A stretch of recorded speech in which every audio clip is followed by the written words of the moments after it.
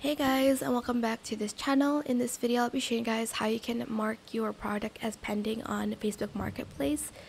So if you go to if you go to selling, why am I going to buying?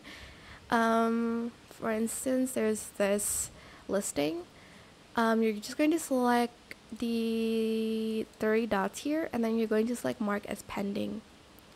And that is how you can mark as pending your items on Facebook Marketplace. Obviously this is just an example. I'm not actually selling my art right now, but that is how you can mark your listing as pending. Again, it's here, and then you can